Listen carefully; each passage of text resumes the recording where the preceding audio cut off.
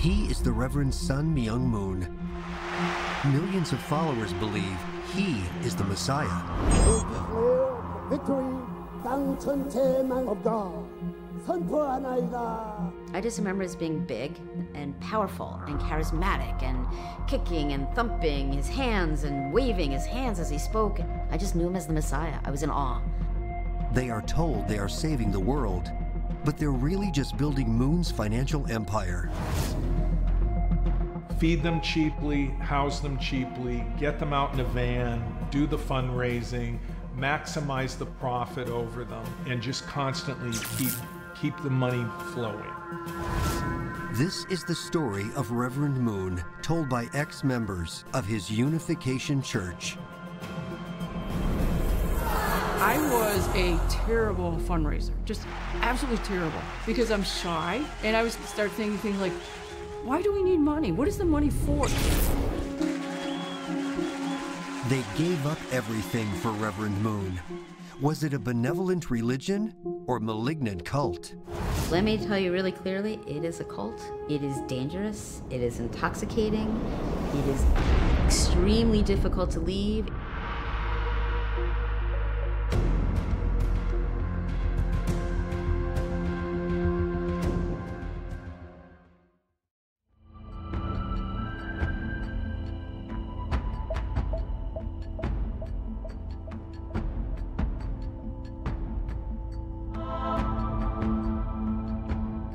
It's a joyous day at RFK Stadium.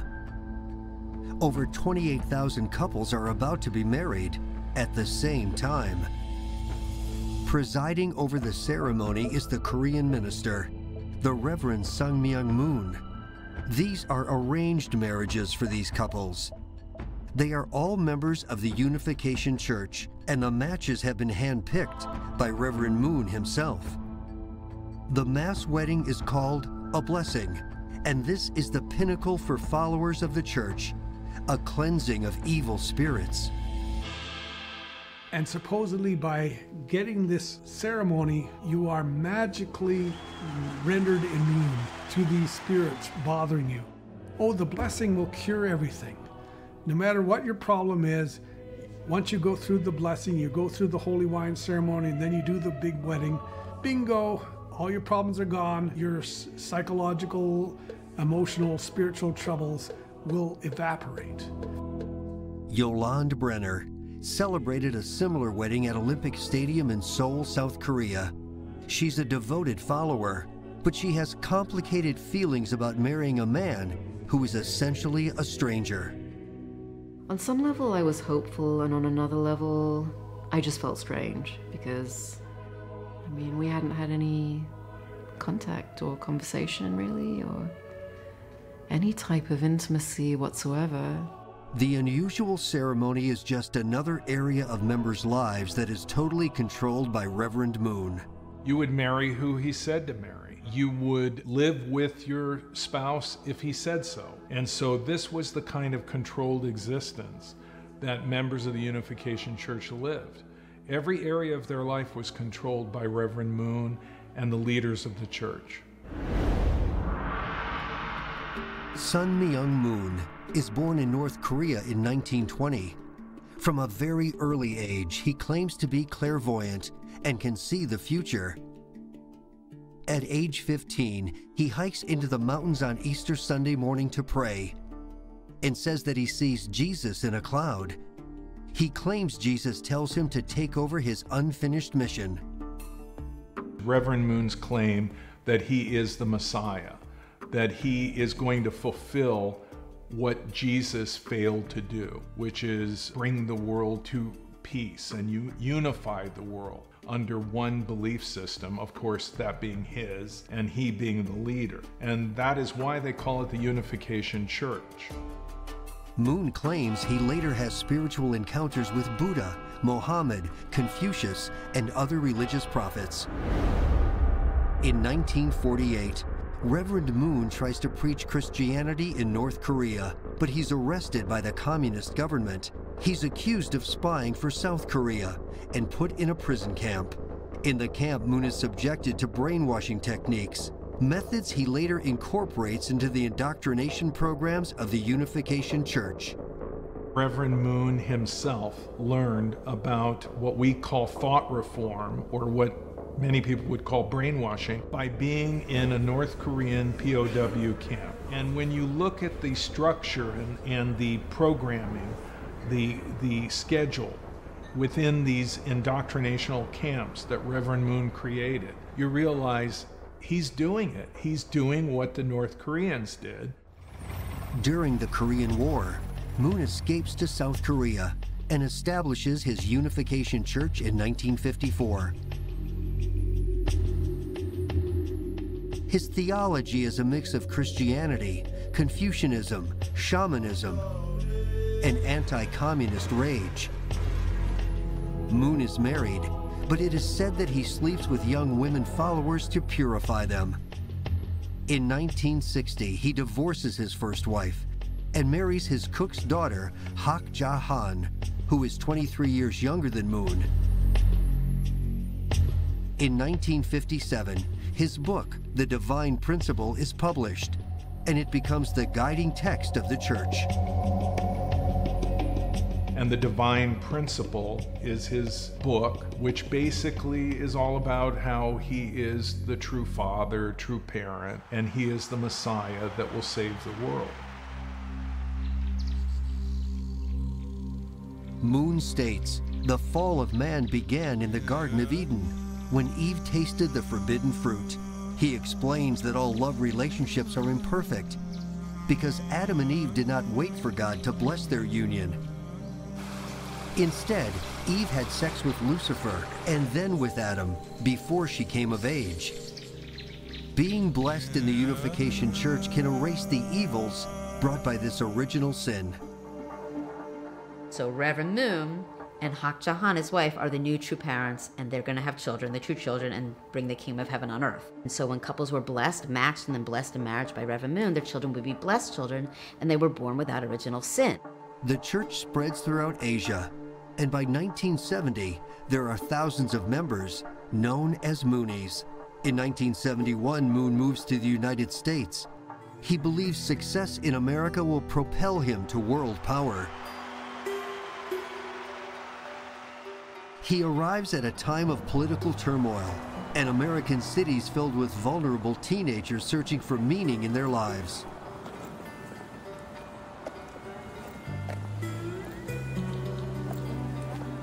Recruiters for the church target tourist areas and college campuses. The Moonies are extremely open and friendly. They invite young men and women to attend an intriguing seminar.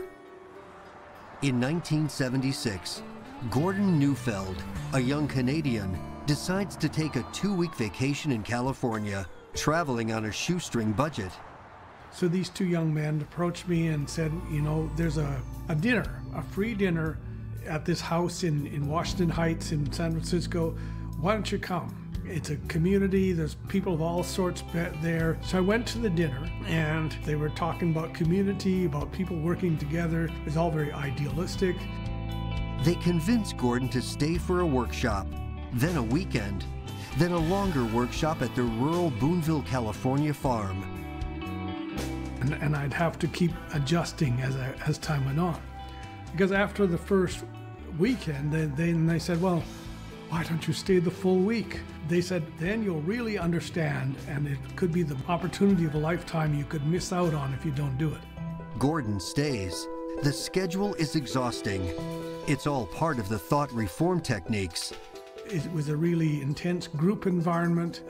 People were very friendly, but you know, you had to follow a schedule. You'd go from the lecture to the group session and back to the lecture, and then to playing a game called dodgeball, where you throw balls at each other for a little while, then you go back to the lecture, and so on. And very little free time. And also, you were supposed to always stick with the person who brought you, the person who's already a member, and not spend much time talking to other new guests. Gordon falls victim to the mind control technique known as love bombing. The real hook was that they kept praising me, making me feel I was an important part of the group and that I had something important to contribute. So I would feel that I'd be kind of rude or selfish if I quit.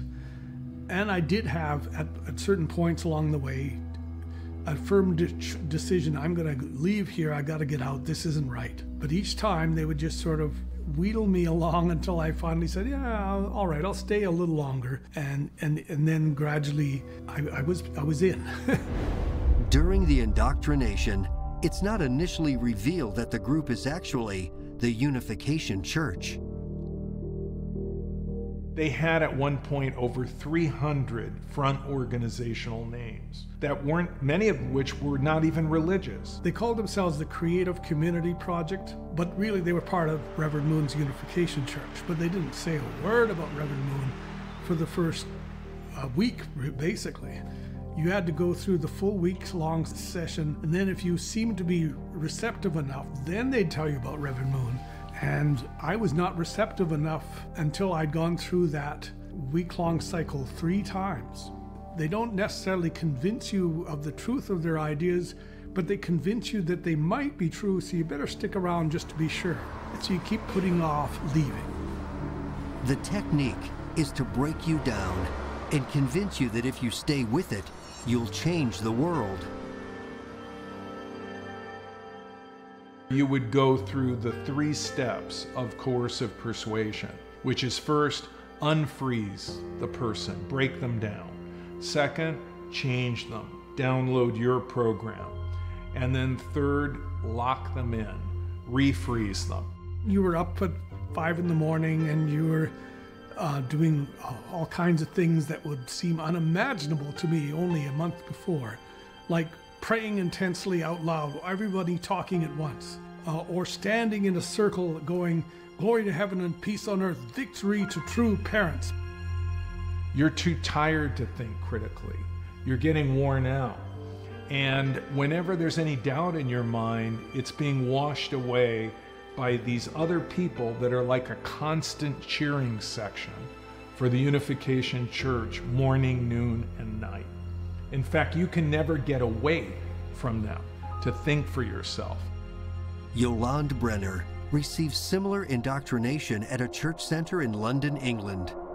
When I first joined the church, I felt this amazing sense of ecstasy and bliss, and that I had found the answer, and they told me that within 3 years the world was going to be changed and everybody was going to be kind to everybody. There wouldn't be wars anymore.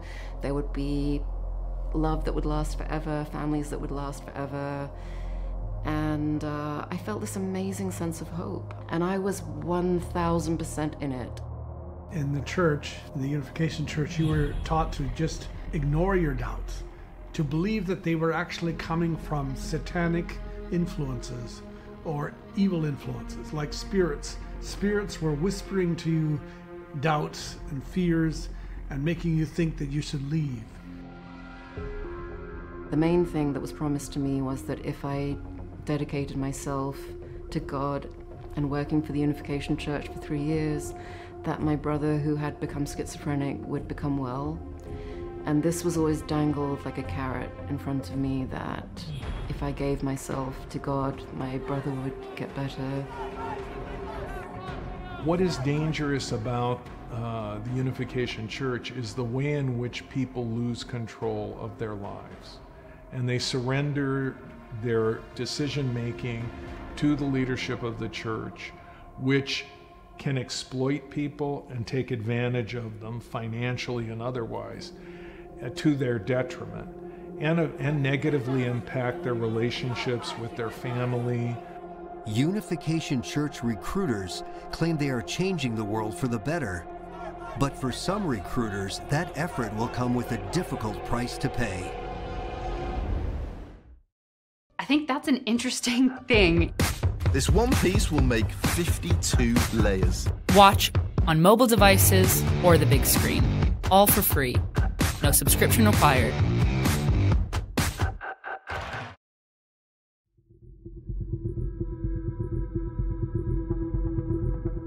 In the 1970s, Reverend Myung Moon brings his Unification Church to America, and thousands of followers give their entire lives over to his cause. The Moonies' dream is that their tireless efforts will make the world a better place. However, the reality is very different. Reverend Moon built really a financial empire, and it was largely built by free labor. He had all of these people that were his followers that were at one time called Moonies. And so what they would do is they would go out fundraising, and there would be thousands of them fundraising every day all across the United States. I just gave them whatever cash I had with me, and I cashed in my plane fare and I gave them that money. And after that, I was theirs to do as they wished.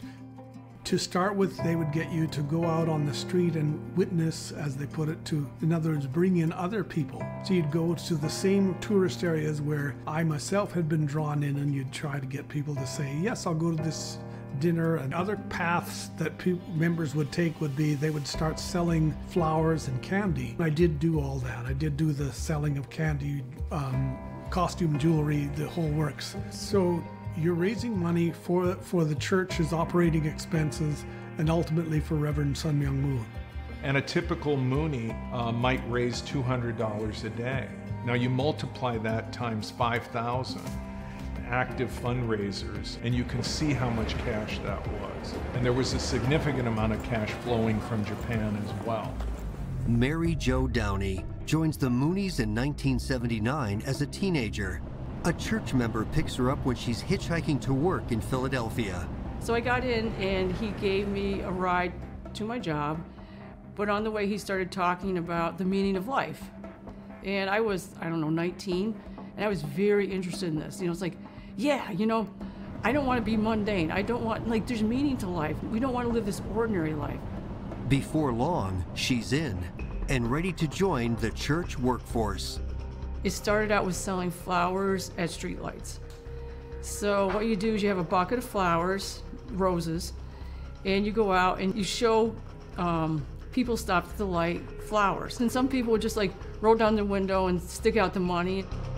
The Unification Church members during the 70s and the 80s lived oftentimes in apartments together. They would have houses that they would convert to churches, and they would live there. And the living standards could be pretty abysmal. I mean, a lot of people sleeping in the same room. It seemed to me that it was basically feed them cheaply, house them cheaply, get them out in a van, do the fundraising, maximize the profit over them. And if they get sick, get rid of them. I would say that it was part of their ideology, really. If you don't keep yourself constantly busy, Satan can invade. So in the Unification Church, Satan invading means you get thoughts that are improper or that will pull you away from Father.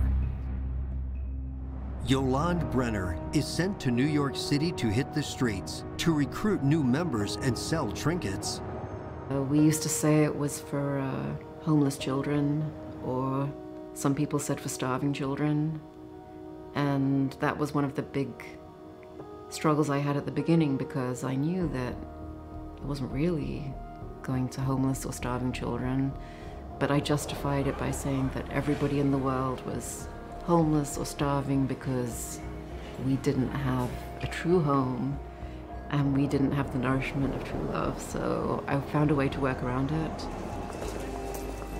Reverend Moon uses the enormous inflow of cash and free labor to build a massive financial empire.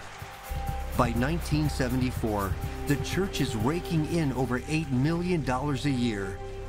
Eventually, Moon's personal net worth exceeds $600 million.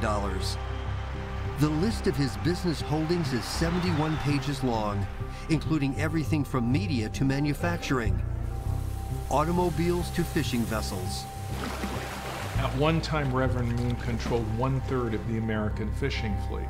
And at one point, 50% of the wholesale sushi market in most major metropolitan areas like New York and Chicago. Moon is a vocal supporter of Richard Nixon during the Watergate scandal, and he organizes God Loves Richard Nixon rallies. In 1976, the U.S. Congress investigates Moon, They believe he is conspiring with Korean intelligence, the KCIA, to buy influence in Washington. In 1982, in an effort to connect himself to American conservative politicians, Moon founds the Washington Times. The newspaper's ideological focus allows him to befriend Republican ex-presidents Gerald Ford, Ronald Reagan, and George H.W. Bush, all of whom later attend and speak at church events. He knew how to use those connections for photo opportunities, who would look at a photograph of Reverend Moon with the President of the United States or former president and say, this is a man who has real power. And he used that. In the 1970s, church membership explodes. Moon holds gigantic rallies in American cities. He claims his rally in Washington, D.C. is attended by 300,000 followers. Often, as followers grow more enmeshed in Moon's operation, concerned family members try to talk sense into their loved ones. Moon squelches this kind of negativity and doubt. In the Unification Church, people would be told, when you doubt, that's Satan attacking you. So when you start to have those doubts, or consider what maybe a family member is saying about dropping out of college and being a fundraiser for the Unification Church, instead of thinking, well, yeah, maybe I should really think about that, you're thinking, no, it's Satan. For spring break in 1980, Mary Jo Downey decides to attend a weekend workshop at a country house instead of going home. I'm awakened in the middle of the night and someone said, your mom's here to see you. So my mom had driven down from Vermont, and this was like the middle of the night. And she's outside, and I remember she was in her vehicle, and she was sort of like, it was like she was almost menacing the people there. Like she was driving back and forth and sort of revving her engine. And she was obviously really upset. And she said, are you gonna stay here or are you gonna come home with me? I didn't know what to say, and finally I said, I'm just gonna stay. And that's what I did. So I just felt so conflicted, but I felt like I did the right thing because she didn't understand. And I thought, I don't know if these people are right, but what if they are? Reverend Moon's techniques are strategically designed to eliminate doubt. Is he now in total control of the Moonies' minds?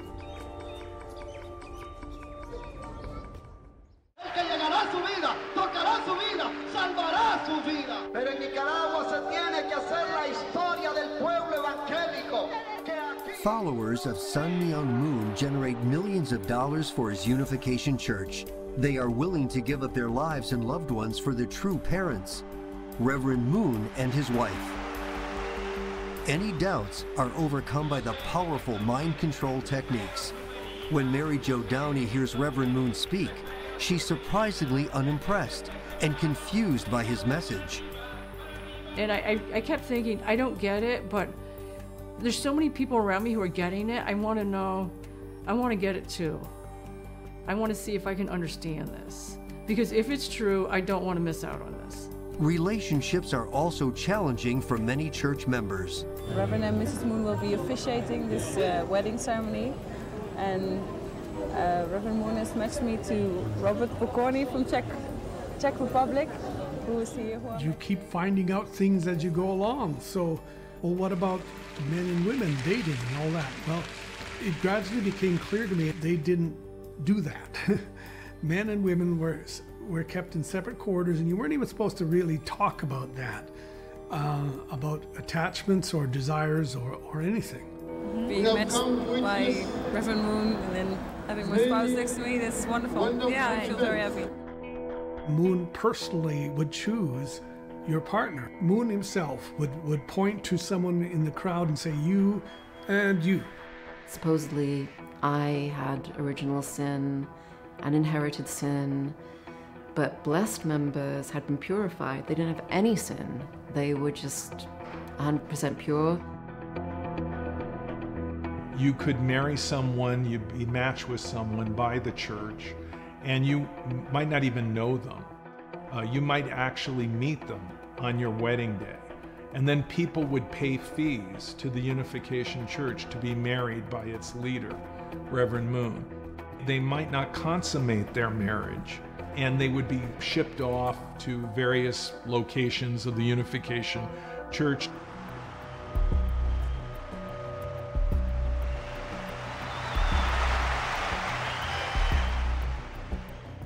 In 1992, Yolande is chosen to be blessed. On August 25th, 30,000 Mooney couples gather in Olympic Stadium in Seoul, South Korea. She first met her husband the day before on the flight from New York to Seoul. She becomes a born-again virgin by drinking a thimbleful of grape juice in the holy wine ceremony.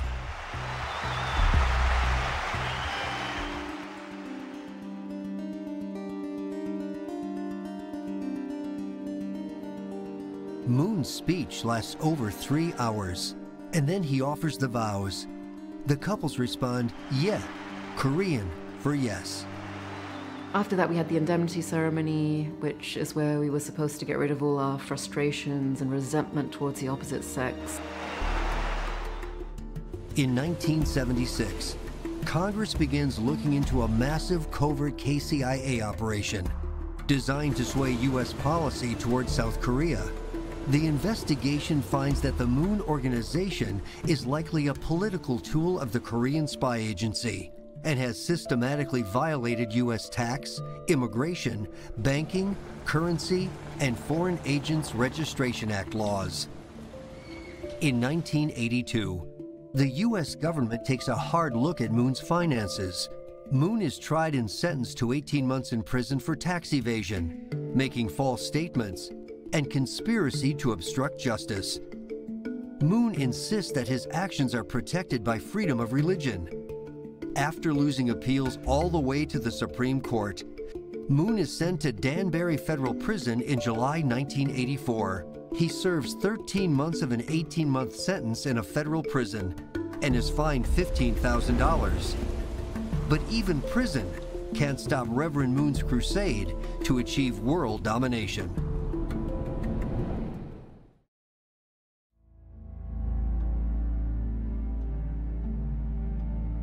Reverend Myung Moon claims to be the new Messiah, and his Unification Church attracts thousands of followers around the globe. But over time, Moon's true goals are called into question. In 1984, he is convicted of tax evasion and serves 13 months in prison. His followers perceived this as persecution. It wasn't tax fraud. It was about, oh, he's being persecuted. He's being crucified. This is a terrible thing.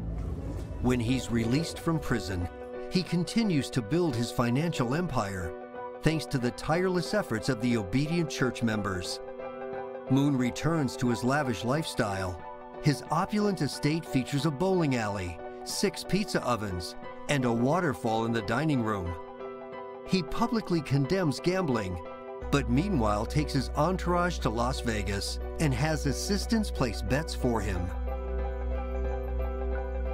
In the mid-1990s, Moon begins investing heavily in South America, supporting anti-communist regimes and buying huge swaths of property. By the end of 1994, he pours over $150 million into Uruguay, building the country's first luxury hotel, and buying one of its leading banks, the second largest newspaper, and 2 of the largest printing plants. Then, Moon sets his sights on Brazil and purchases a 74,000-acre property in the Pantanal region, a vast area known for its extraordinary beauty. He plans to build his heaven on earth, called New Hope Ranch. Here, Moon would have absolute dominion. Moon claims the project will eventually be larger than England. New Hope will be the modern-day Garden of Eden.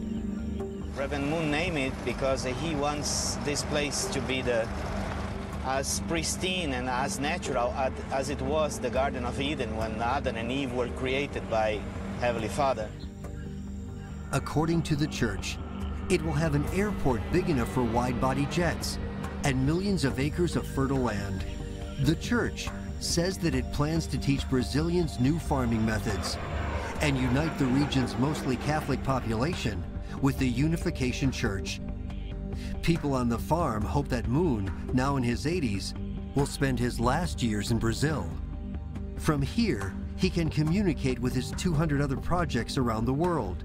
But the authoritarian grip Moon holds over his flock leads many to question his motives in South America. And many claim his church is really just a cult. A destructive cult has three core characteristics, which I would call the nucleus for a definition of a destructive cult. Number one, an absolute authoritarian leader who is the defining element and driving force of the group. Number two, that leader and that group uses coercive persuasion to gain undue influence over its members. And number three, that if the group is destructive, that they hurt people, that they do harm. They utilize undue influence to exploit people. It can be free labor, financial exploitation, sexual abuse, physical abuse, medical neglect, and then it can escalate to criminal behavior and violence. Many members recognize the coercive techniques that lured them in. But Lisa Cohn takes a very different route into the Unification Church. It grows from a tumultuous childhood. Her relationship with the Moonies begins when Lisa is just 10 years old. My parents were really young.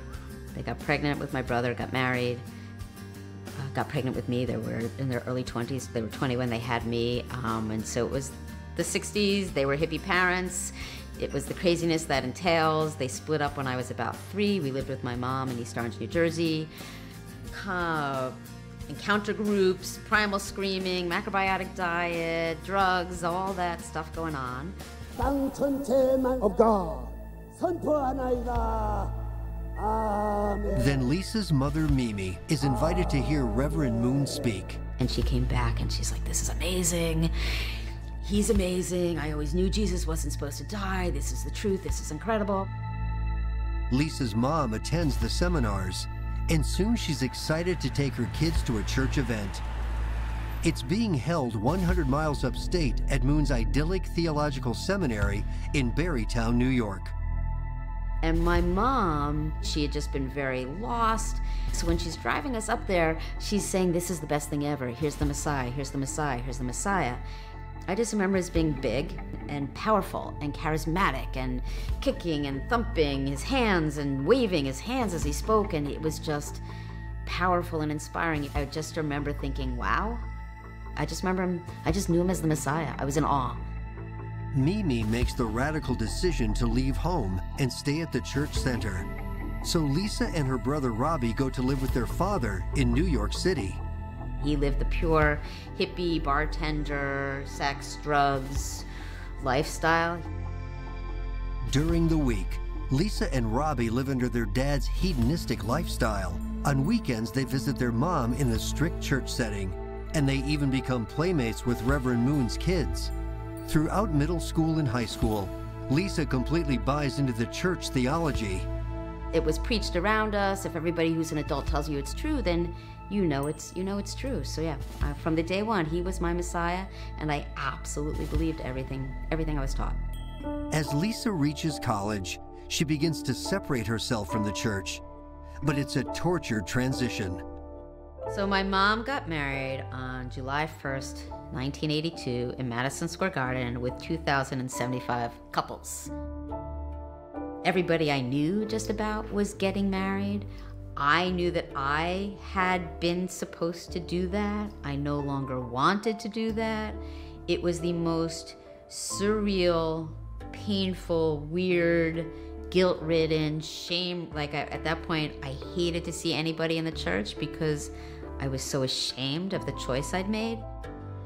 Lisa attends Cornell University. The campus famously has bridges over deep gorges. Lisa looks over the edge and considers the worst. I still knew that Reverend Moon was the Messiah, and I didn't want to do it anymore. But the feeling of walking away from everybody I knew and loved, walking away from the truth, letting God down, how the shame with that, the guilt.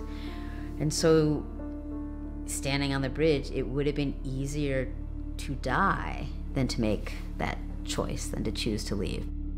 Lisa doesn't attempt suicide, but she turns to cocaine, anorexia, and destructive relationships.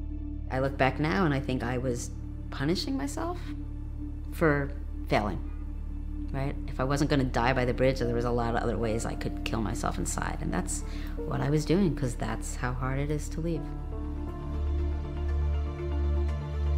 Mary Jo Downey suffers her own painful experiences, enduring steadfast allegiance to the Unification Church. In 1997, she receives the blessing in a huge church wedding ceremony at RFK Stadium, but her eternal partner is not what she envisions. Over time, he told me that in addition to being alcoholic, which never goes away, he was bipolar. He had been diagnosed as bipolar. He was hospitalized once for it, but he wouldn't accept treatment. He had been a heroin addict for years in the church.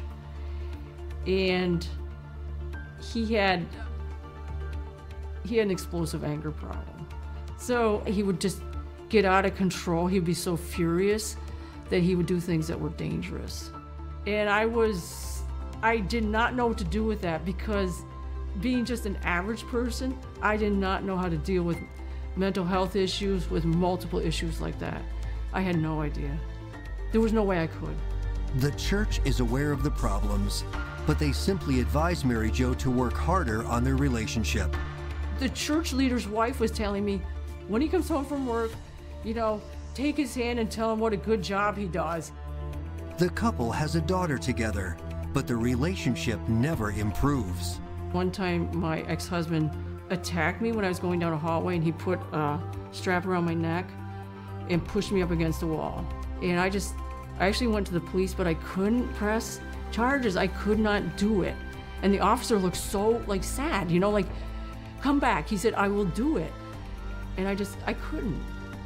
The Unification Church has Mary Jo Downey and her young daughter trapped in an abusive, violent relationship. But what she does next surprises even herself. The Unification Church of Myung Moon sets up thousands of people in massive wedding ceremonies. They put together complete strangers who often find something very different from their expectations of a happy and sinless life. Mary Jo Downey is locked in such a marriage. Despite the promises of the church, the violent, abusive relationship continues, hurling down a dangerous path. I considered an intervention that my husband would straighten out, and then we'd reconcile. And then over time, I started going to a domestic violence counselor, and I started reading things. I said, I don't want to be reconciled. I don't want to do this. I've reached the point that I can't do it anymore. Mary Jo eventually escapes the relationship, and there are no apologies from the Unification Church. Reverend Moon, as the Messiah, can never be wrong. And I would see him, in my opinion, as a very narcissistic, self-obsessed individual that was all about himself, his ego, his fulfillment. And many cult leaders have been described that way, as megalomaniacs, as deeply narcissistic people, even malignantly narcissistic. Eventually, Gordon Neufeld comes to this realization about Reverend Moon and feels his own life is going nowhere. I wish I could get those years back. I wish I could have. There were several opportunities along the way where I could have quit. Why didn't I do it then? So you wish you could go back and change those things. But quitting an organization like this is extremely difficult. But I did ask myself, well, what would it take for me to finally say enough? And I felt like, well, the only way I could get to that point where I'd say it's enough is if I felt like that my alternative is suicide. Fortunately, Gordon is able to make the break after 10 years as a Moonie. I guess that is one of the things you regret after leaving a group is you realize, oh, I thought I was changing the world, and I wasn't actually making it worse. I thought I was helping, but I was not. Lisa Cohn has been out of the church for decades, but it still influences her life. I did not join of my own free will, right? It was given to me. And so when you're born and or raised in it, it pickles your brain and carves you in such unique ways. And it becomes very hard to separate yourself and to figure it out because it's so, you don't know what's you and you don't know what's the cult. I wasn't physically abused that I remember in the church. There weren't awful things that happened, but it obviously scarred me. But let me tell you really clearly, it is a cult. It is dangerous. It is intoxicating. It is extremely difficult to leave. Yolande Brenner's blessed marriage also fails. But worse yet for her is the promised cure for her brother's mental illness that never materializes. And the church leaders blame her. One of my central figures told me that it was my fault, that my brother was mentally ill, and that it was because of the evil spirits around me. And I felt really bad because I felt like the whole purpose for me giving up my life was false, and he wasn't going to get better. And that was the thing that made me feel even worse, was that when my brother first started to become mentally ill, he came to me and told me that I was the only person that could make him better, and that being with me was the only thing that would make him better. I still feel like it was a terrible failure.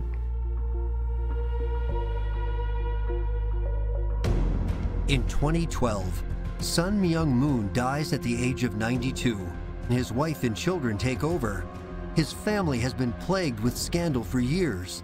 Drug abuse, infidelity, illegitimate children, and financial excess. But nevertheless, the Unification Church continues. It's very much around. It's different. It's being run by another generation, but it's very much an authoritarian organization that is very rich and still quite powerful. You're not yourself, but you're in a different milieu where you're thinking differently, and you think, it's almost like possibility thinking, and you think, yes, this sounds really good. It's almost like going to Vegas. Like you're a different person when you go to Vegas. It's almost like you step into a whole different world. I realized that I just wasn't even wanted.